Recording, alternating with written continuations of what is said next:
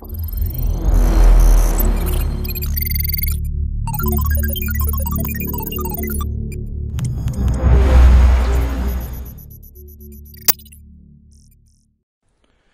this video we're going to be looking at some tips and tricks for folded plates and the effect that your modelling can have on your drawing output for folded plates. So the first thing we're going to look at is how the folded plates are shown in fabrication drawings and how they're orientated. So that all comes down to how your UCS is set when you start modelling the individual plates. If my UCS was pointing down, the plate, when it's created in the fabrication drawing, will always look on the X and the Y down in the direction of the Z. So I have my UCS set how I want. Now I'll create my plate. This is something that can't be overridden for folded plate drawing. So when I create this folded plate, we will be looking from the top down onto the plate. If your UCS is created any differently, it uses the UCS when the plate was created, and that's how it sets the detailing direction. And like I said, that's something that can't be overridden. So we're just going to rotate our UCS and we're just going to move it, and we're just going to put some other bits and pieces in.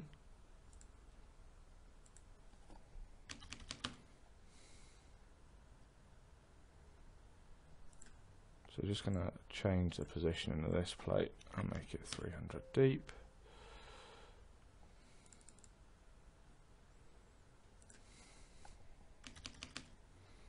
Just going to create a little box.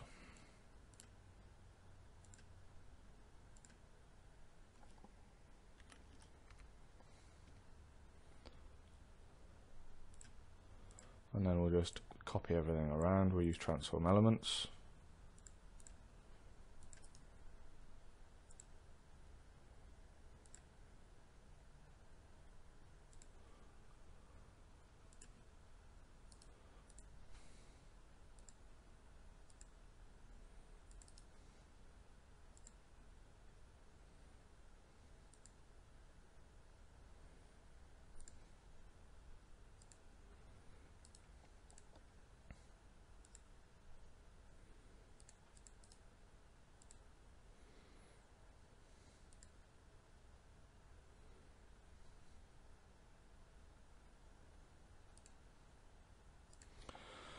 So now we have our plate. We're going to fold them up using the create folded plate without position adjustment.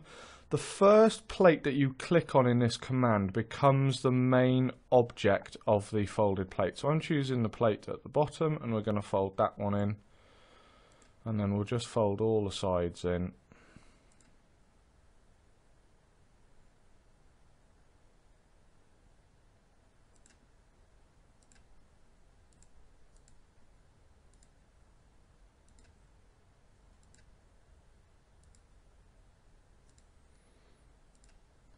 And then we'll fold the top to create a box. Now the way we can check this is every plate that you model in Advanced Steel has an X to define the center point of the plate. On a folded plate, the main object of the folded plate will display as a crosshair, so a cross with a circle in it. Everything gets folded out from this plate. So if we go to realistic and we unfold this, do I have the top folded in? I've missed a fold on the top, so I'll just put that back in. So on folded plates, if we double click on the plate and go to display type unfolded, everything is folding out from this plate because this is the main plate. Now if you've accidentally clicked the wrong plate first, you don't need to delete everything and start again.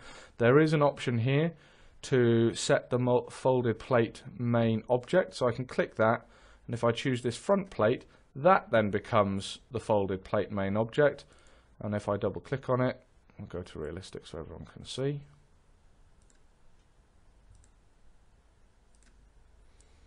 If I double click on that to unfold it, you'll see that everything is folded out from this plate now.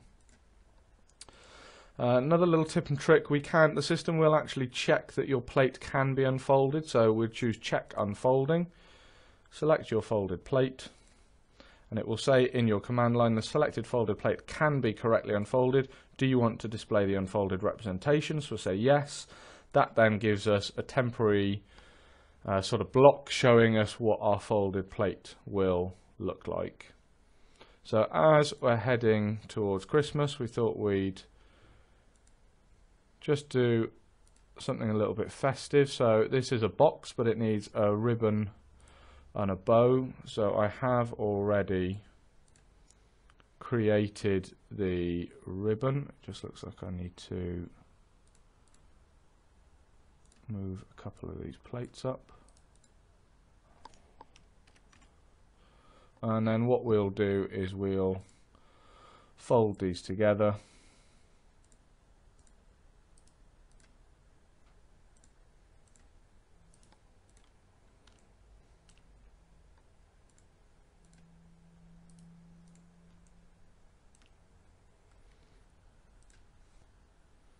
Just need to move these down as well.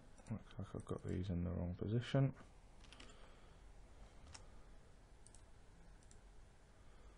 So we can just use a normal AutoCAD move for those if we know the dimensions.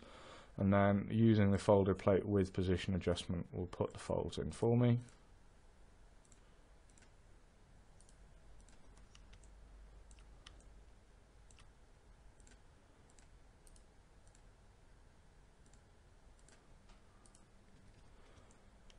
So there's our box with our wrapping. Just to finish it off, I'm going to put a little bow in. So I have some lines on a construction layer.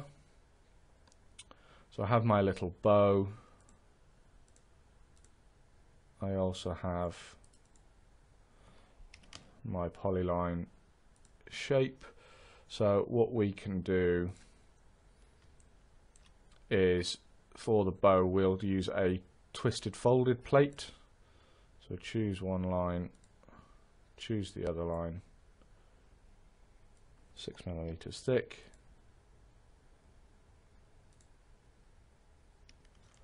They needed to go onto a particular layer.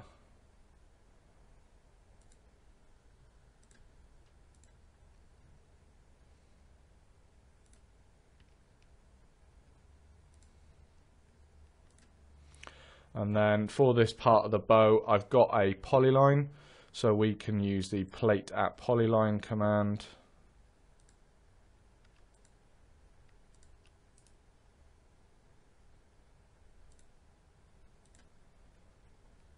That will then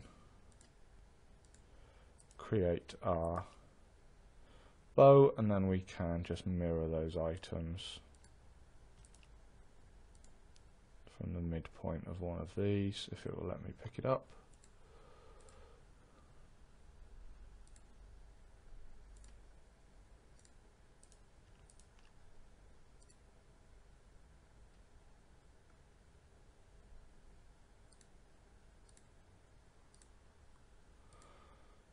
And that then is our Christmas present created with the folded plate functions in Advanced Steel.